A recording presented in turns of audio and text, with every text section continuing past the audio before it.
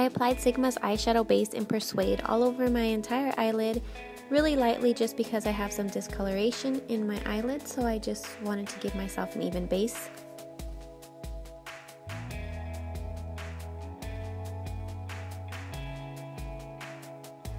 Then I applied this Motives Purple Gel Eyeliner kind of as a purple base just to the center of my eyelid to kind of give me a guideline of where I'm going to put my purple eyeshadow.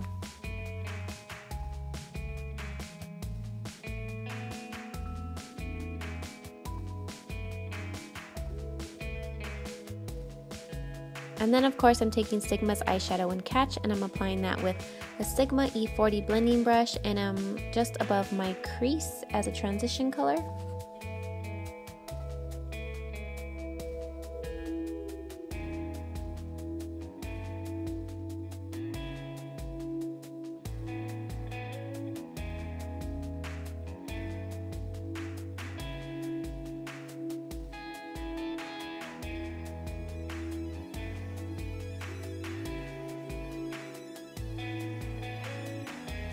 Then taking any matte black eyeshadow, I started by applying it with a pointed brush and packing it on exactly where I wanted it, but then of course I moved on to my Sigma E25 blending brush and blended that out. And trying not to blend too far in because I want to keep that black dark color on the outer corner as much as possible.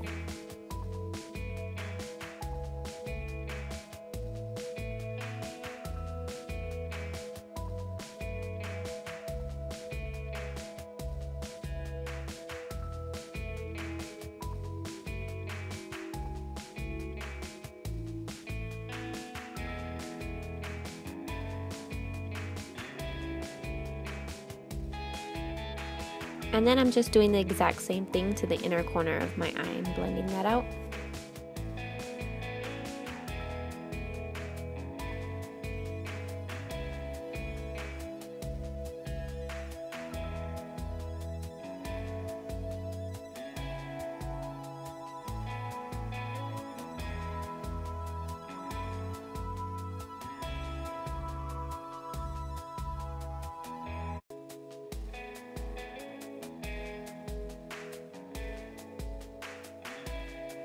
And then I'm taking this really pretty purple color by Motives, and it's probably one of the prettiest purples that I own, and I'm going to apply that just to the center of my eyelid and blend that out.